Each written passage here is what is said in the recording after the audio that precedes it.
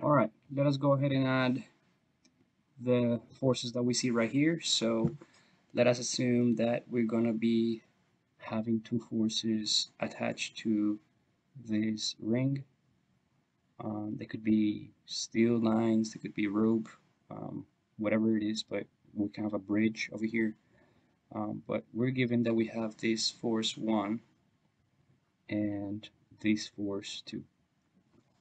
Okay, so at this point we only know that we have two forces, and if we want to do some computations, we have to know what are their actual values. So let's say this is 100 newtons, and this is 150 newtons. All right, so we have those two forces, but also we have to know some other stuff. So this is going to be the origin, meaning that this is going to be x and y. So 0, 0 is right here. But we don't know anything about this. We know the magnitude, but we don't know the direction. So the exact direction is given by the angle. So this is 15 degrees. And they're telling us that this is 10 degrees. Okay. So, of course, there's going to be 90 degrees between x and y because it's orthogonal. So if this is 10 and this is 15, then we're going to have that 90 minus 10 is 80, minus 15 is 65 degrees. So this right here is 65 degrees. Okay, so one thing that we want to know is that there is a very important rule that is called the sine rule. So let's go ahead and, or the sine law, let's go ahead and have it up here. So when you have a triangle,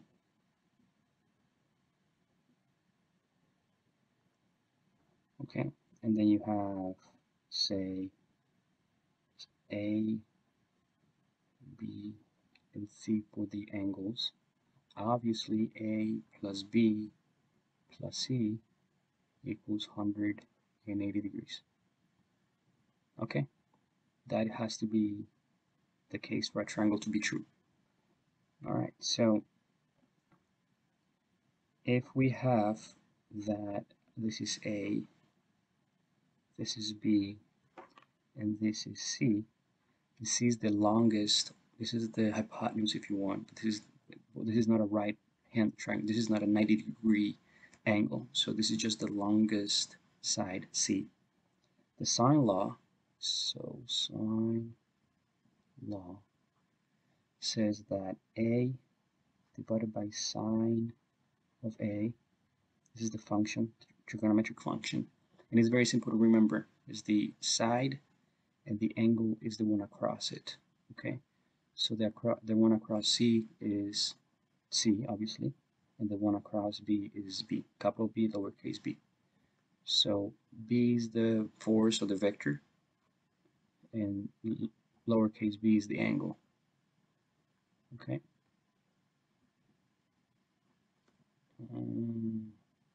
You'll be able to add my, there you go.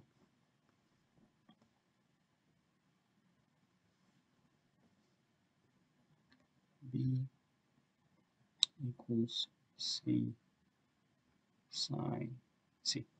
All right, so what it says is that no matter what length A and B and C are, and no matter the angles between A and C and B, this ratio is always true.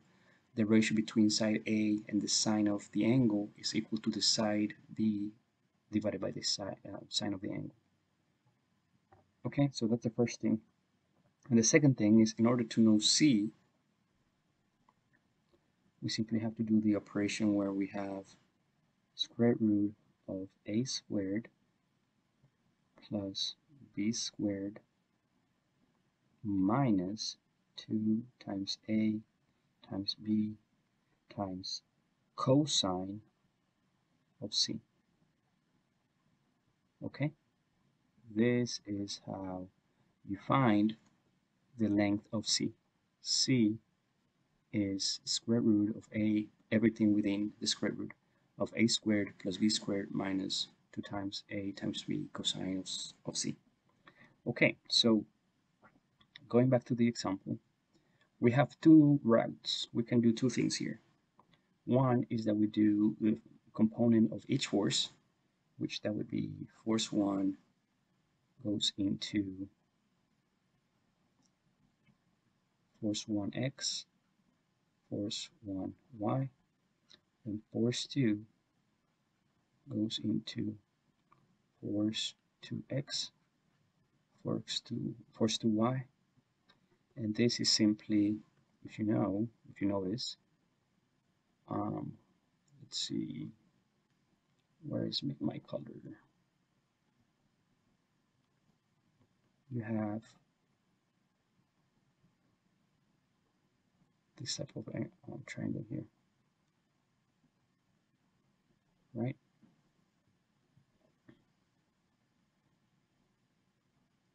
Okay, so basically what we have is a triangular shape that says F1 has components in x and y, and F2 has components in x and y too. To get those things, we simply do cosine or F1 times cosine. Let's do this better. We have to do the force, the magnitude, times cosine of the angle, and F1 times sine the angle. And this is F2 times cosine of the angle. So what's the angle? 15 plus 65, that's 80, equals F2 times sine of 80. Remember, this has to be degrees, because if you do gradients, it's going to be the wrong answer. Okay, so if you take your calculator and you do those operations, you're going to have something like 96.6. I'm approximating, so you go ahead and do the values yourself. 25.88. This is going to be around 26. This is going to be 147.72. Okay, so the next thing we have to do is that remember that the total f and x is going to be the component of x and 1 and the component in x of f2. So fx is going to be f1x plus f2x, and fy is going to be f1y plus f2y. And we have all those four things. So the total force in x is going to be 122.6 approximately, and then y is going to be 173.6 approximately. So to get the total force between those two, which will be a line somewhere around here,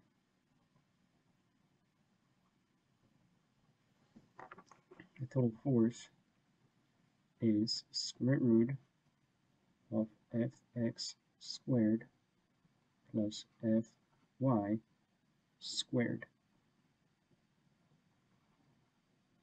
And that is,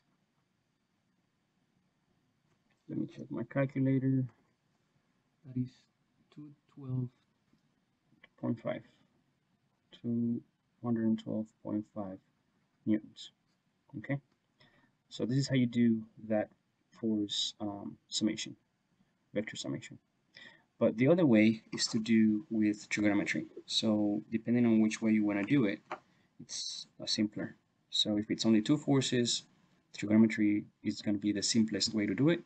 But if you have 3, 4, 5, 6 forces, I think it would be simplest if you do something like this, because then you just add up all your forces in x and all your forces in y. But this example with trigonometry is going to be like so. So if you bring your forces to the same origin,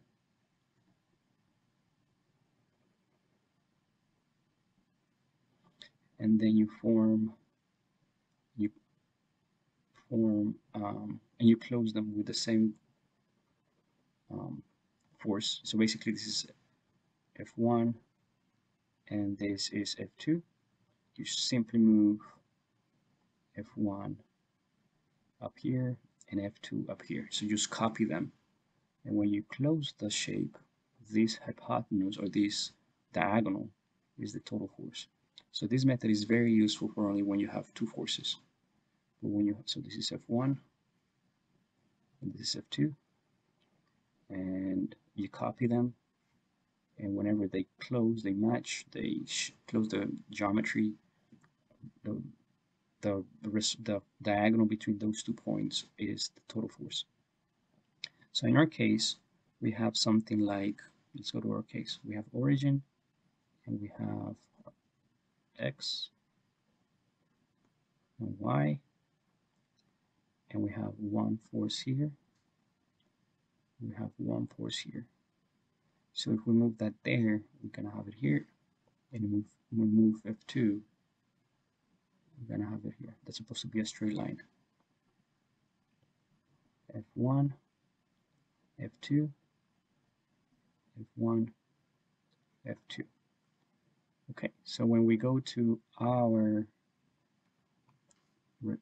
total force, it's going to be something like this. F total. Okay, so our total force, I'm going to move downwards a little. Our total force is going to be something like, from the origin, we have F1, with respect to x is 15 degrees. From the origin, we have F2, which this is 15, and this is 65, and this whole thing is 85. So F2, F1, and then when we close our shape, we have F1 and F2. Okay, so we have total force right here. We just drawing it again. This is total force, and this angle is basically 360. So that this is 65. So that angle plus those four angles have to give us 360 degrees. So we have 65 times 2. So we can do this thing, 360 minus 65 minus 65. Because if this one is 65, then this one is 65. Okay? But then we only need this part. So divided by 2. And that will give us 115 degrees. So if we put our forces again in the plane with respect to x, F2, F1, sorry, this is F total, and this is F2. Let me do it again. This is a little complicated, hard to draw, so I apologize. So our axis is here, y, and let's draw two forces right here. So F1, we're going to place the copy of F2 right here. And now our total force goes from the origin to here, F total. So we know that this part right here is 115.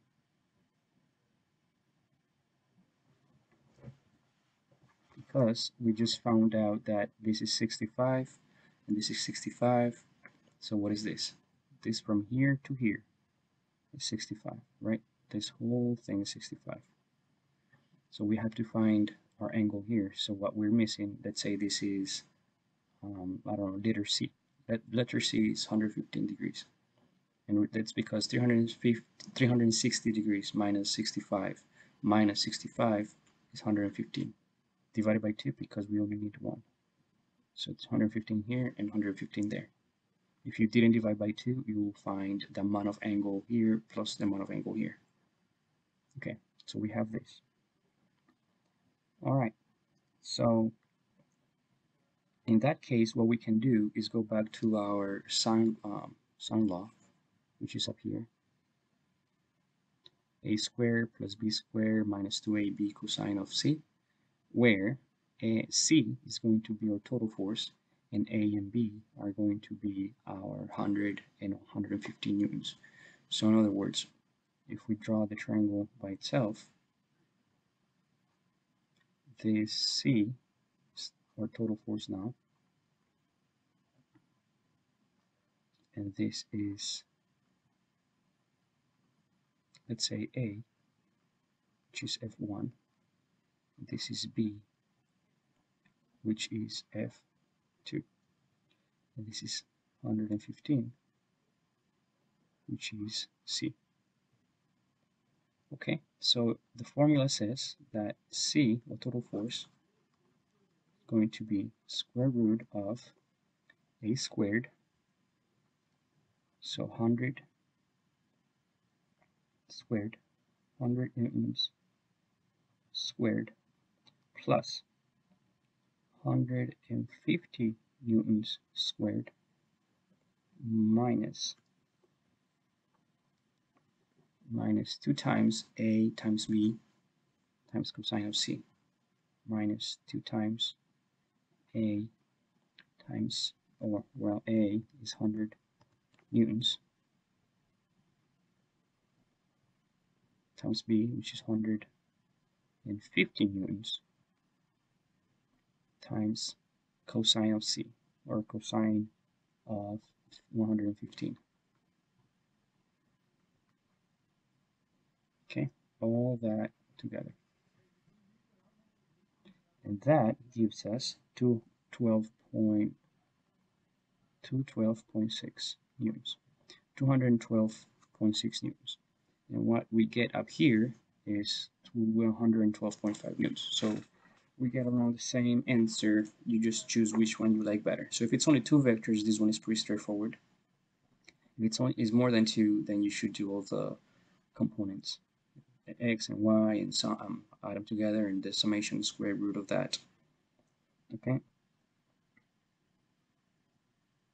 Now, if they're asking us to find this angle right here,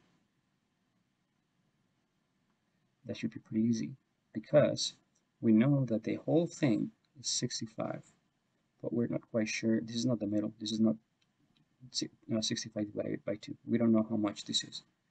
We want to find how much this angle right here is. Okay, so we just want to find this angle, and then we can use the sine law again to do that. So remember, if we know C and sine, if we know the total force and the angle, which is 115, then we can find the ratio because we have the forces 100 and 115. So we just have to know what angle corresponds to that. So that's the angle across B, so 115, or 150 newtons, I mean. So we can do that. 150 newtons divided by the unknown, which is sine of theta, is equal to the force that we just found out about, 212 newtons, divided by sine of 115. Okay, so if you find that answer, that was basically the sine of theta equals 212.6 newtons divided by 150 newtons times sine of 115. Let me see how much that is. So let's do 212 times 6 divided by 150. I'm using my calculator right now. and this is sine on 115.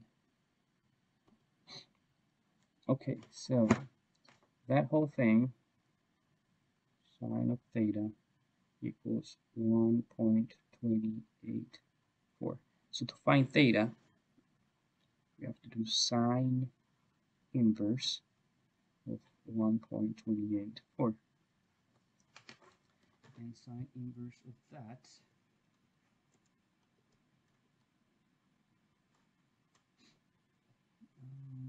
what is going on here?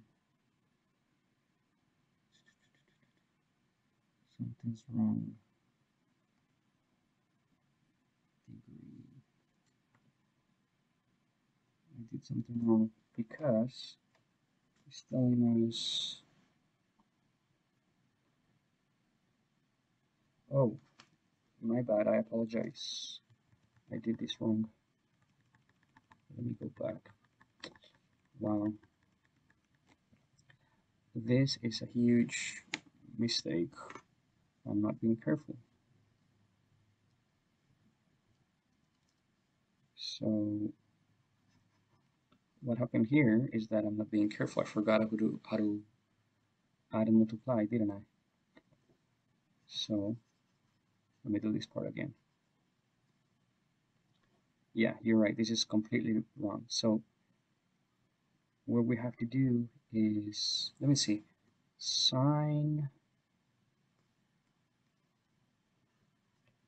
Okay, so we want to find out is the theta. So 150 plus times sine of 115 equals 212.6 times sine of theta. Yeah, that's more like it. So 150 times sine of 115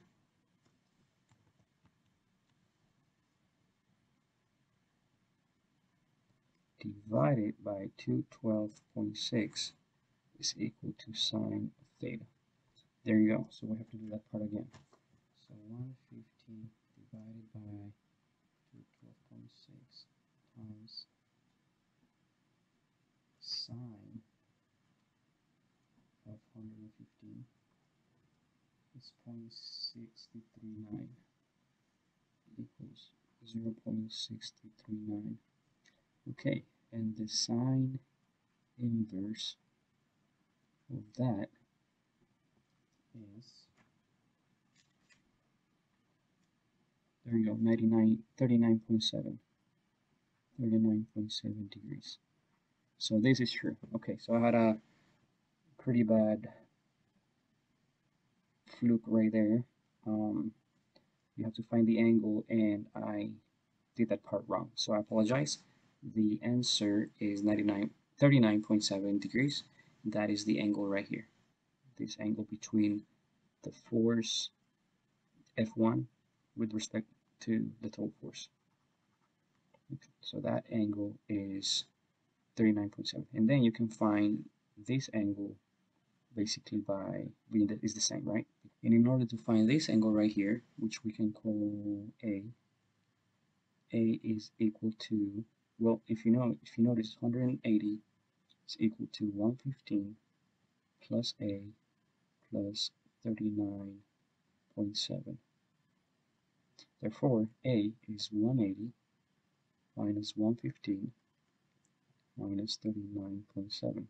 So 180 minus 115 minus 39.7